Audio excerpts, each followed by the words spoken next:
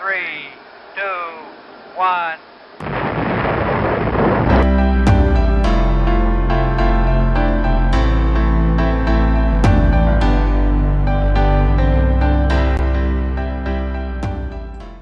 What is impulse?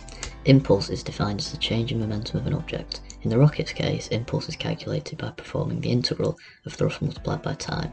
Thrust is the reaction force acting on the rocket generated by the ejection of water from the rocket under pressure, and the time is simply how long the rocket burn lasts for.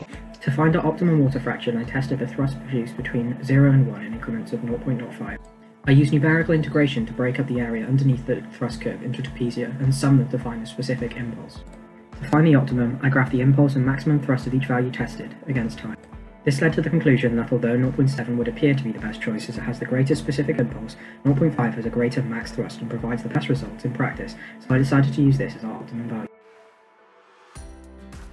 Fin position largely affects directional stability.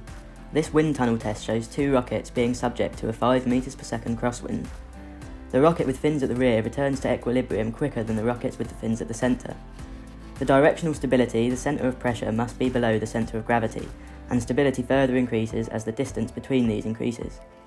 The centre of pressure is the average point of all the aerodynamic forces acting on the surface of the rocket, so lowering the fins creates more pressure at the tail end, therefore lowering the centre of pressure.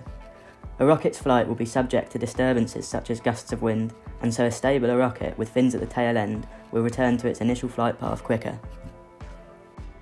In general, to increase stability, we increase fin area, however this also increases drag.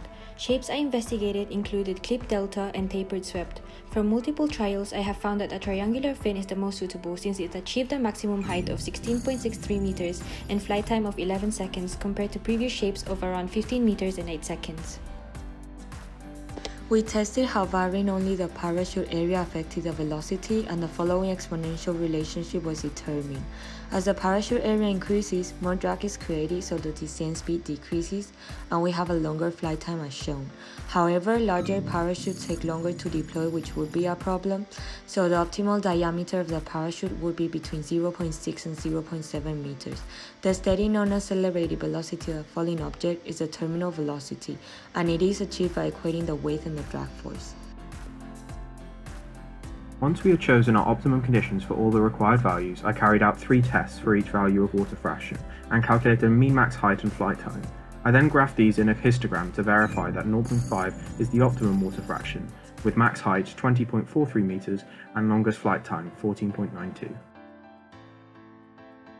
To conclude, the 3 most important things we learned about rocket design was trade-offs, how trying to maximize the performance of certain components would compromise others, also the inconsistencies of results when multiple trials were run for the same parameter values, and the importance of teamwork.